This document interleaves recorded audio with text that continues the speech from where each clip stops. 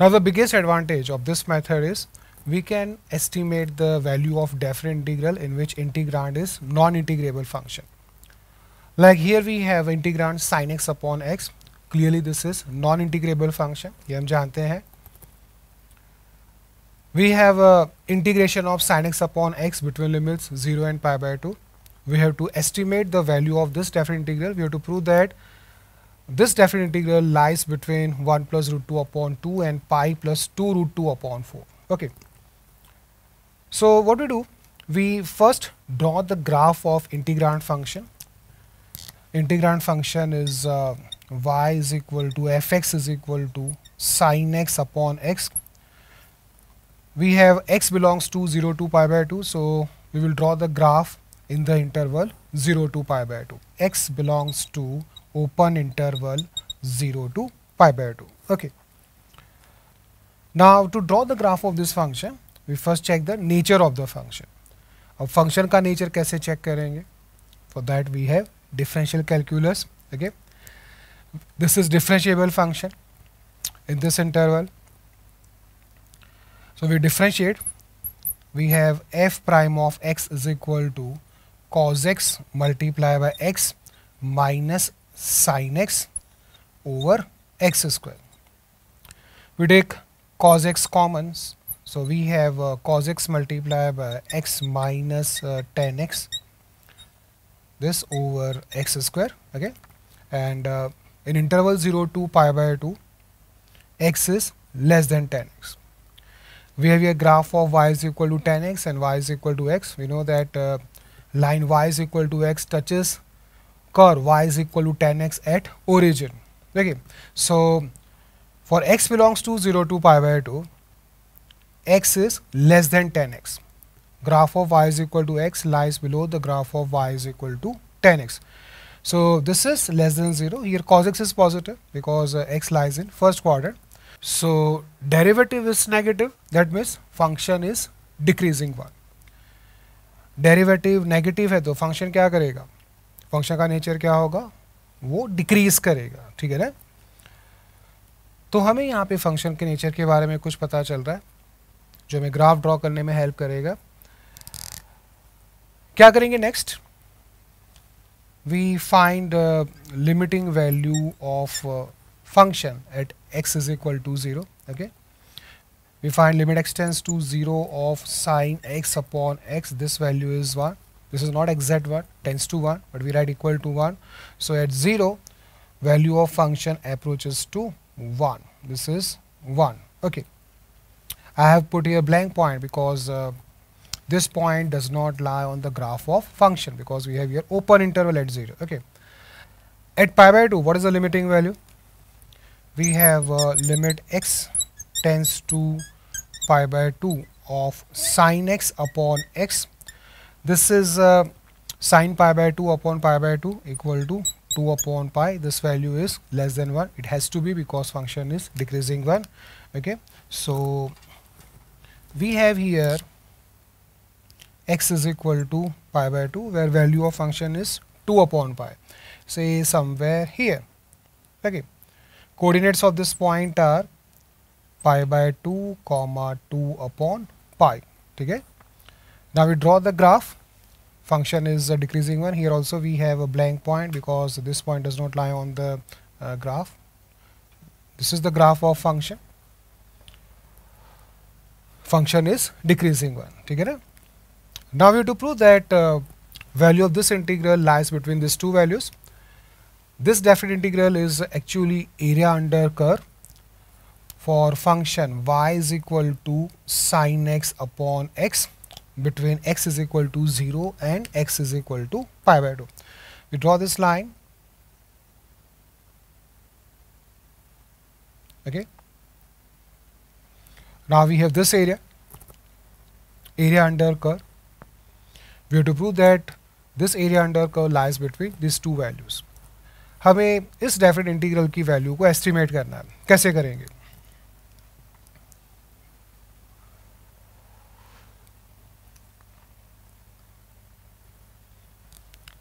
Now we consider this rectangle. Area of this rectangle is pi by 2 multiplied by 2 upon pi. which is equal to 1, and certainly area under curve is more than 1. Okay, suppose this value is a, so we have a greater than 1. Now we consider this rectangle, bigger rectangle. Area of this rectangle is pi by 2 multiplied by 1 equal to pi by 2 square units, and certainly area under curve is less than area of this rectangle. So we have a less than pi by 2. Now we have here rough estimation of value of this definite integral, but हमें ये prove करना है. Now here this value is more than 1 and this value is less than pi by 2. So this is more accurate estimation of value of this definite integral. क्या करेंगे? We introduce one vertical line through midpoint of these 2 points. Equation of this line is x is equal to pi by 4. Okay, this line meets curve at point P. Through point P we draw horizontal line. Okay, now we consider these 2 rectangles. Certainly area under curve is more than sum of areas of these 2 rectangles. ठीक है, जो हमारा तरीका रहा है पिछले equations में, हम क्या करते हैं, इस विड्थ को डिवाइड करते हैं. Here we are dividing it into 2 equal parts. Okay, now what is area of this rectangle? Height of this rectangle is f of pi by 4. What is f of pi by 4? Put in this function x is equal to pi by 4, we get sin pi by 4 upon pi by 4. क्या आएगा? 4 upon root 2 pi. Okay, so area of this rectangle is pi by 4 multiplied by 4 upon pi root 2. ठीक है, देखो value आ रहा है यहाँ पे. Pi gets cancelled out, 4 gets cancelled out, so we have 1 upon root 2. Okay, root 2 upon 2 is 1 upon root 2. And what is area of this rectangle? Height of this rectangle is 2 upon pi and width is pi by 4. Okay, so area is pi by 4 multiplied by 2 upon pi. This sum is 1 upon root 2 plus 1 upon 2. This is equal to root 2 plus 1 upon 2. ठीक है ना, LCM लिया हमने. So we have this value, and certainly value of this definite integral is more than this value. Area under curve जो है वो इन दोनों rectangles के areas के sum से ज़्यादा होगा. ठीक है ना. Now we consider these 2 rectangles, and certainly sum of areas of these 2 rectangles is more than area under curve, more than value of this definite integral. Okay, what is area of this bigger rectangle? इस rectangle का area क्या होगा? Width is pi by 4, height is 1. Okay, plus area of this rectangle. Area of this rectangle is pi by 4, width is pi by 4, and height is this. This height is f of pi by 4, which is 4 upon pi root 2. Okay, here pi gets cancelled out, 4 gets cancelled out, so we have pi by 4 plus 1 upon root 2. Take LCM. LCM is 4 root 2, so we have here value pi plus 2 root 2 upon 4.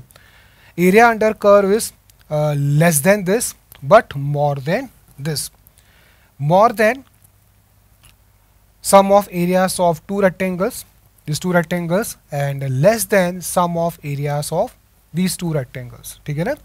So here we are estimating the value of this definite integral in which integrand is non-integrable function.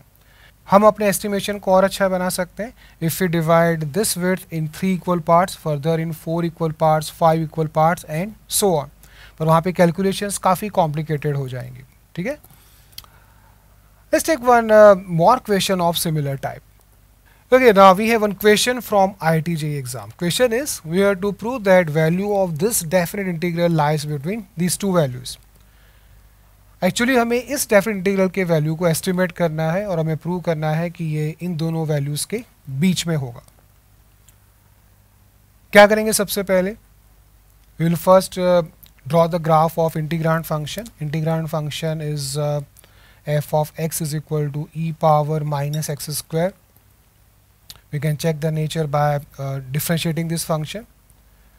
और वैसे भी कर सकते हैं. x square increases in 0 to 1, so minus x square decreases in 0 to 1, so e power minus x square also decreases in 0 to 1. So this function is decreasing 1.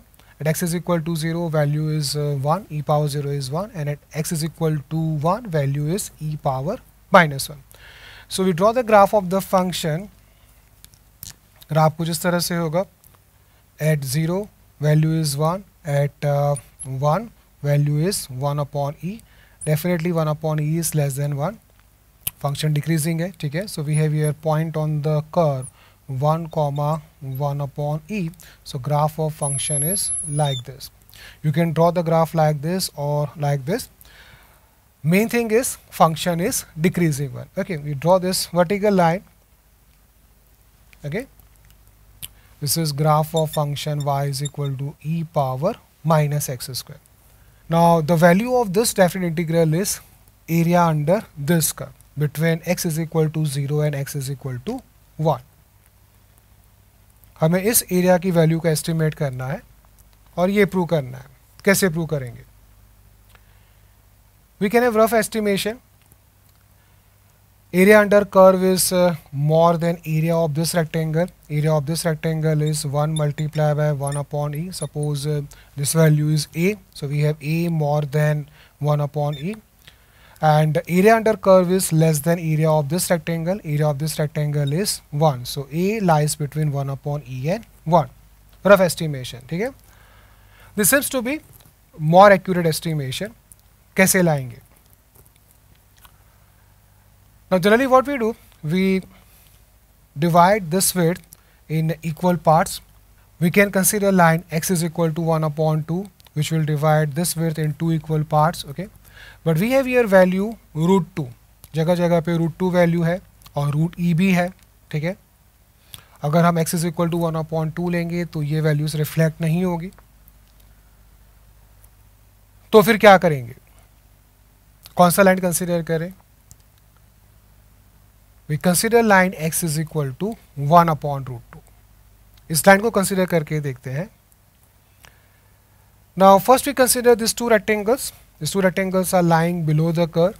Okay, and definitely area under curve A is more than sum of areas of these two rectangles. What is area of this bigger rectangle? क्या होगा इस rectangle का area? This width is 1 upon root 2, and this height is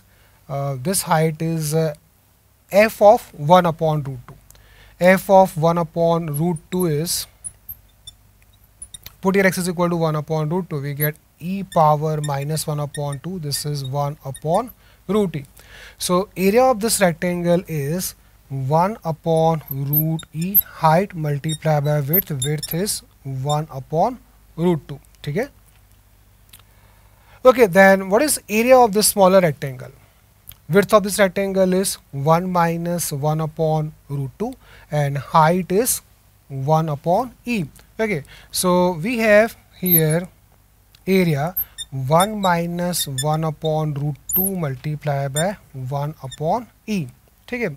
So sum of areas of these two rectangles is this. We have here this value, RNA value. ठीक है? Now we consider these two rectangles, and definitely area under curve is less than sum of areas of these two rectangles.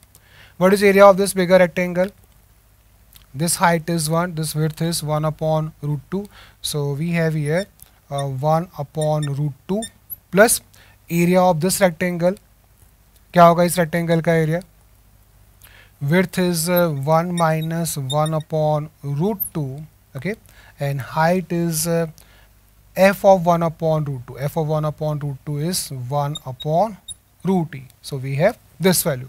तो prove हो गया कि इस definite integral का value ये दो वैल्यूज के बीच में होगा.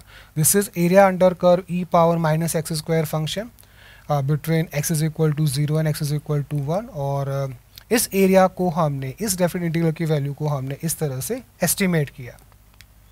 क्वेश्चन आया था IIT JEE में.